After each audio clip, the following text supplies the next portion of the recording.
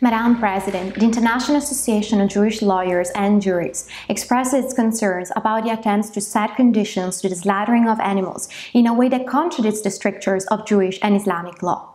By outlawing religiously permitted slaughtering, observant Jews and Muslims are deprived of the possibility to eat meat, as adhering to the rules on Kosher or Halal slaughtering is a fundamental religious command.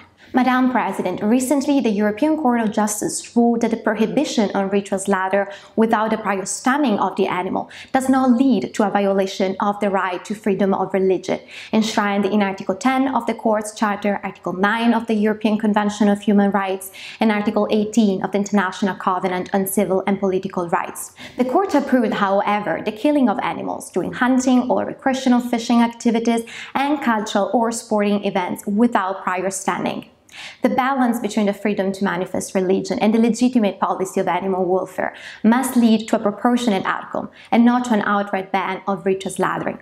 Therefore, we ask the Council, Member States, the international community to ensure that the practice of slaughtering in conformity with religious requirements is respected and to protect the freedom of religion.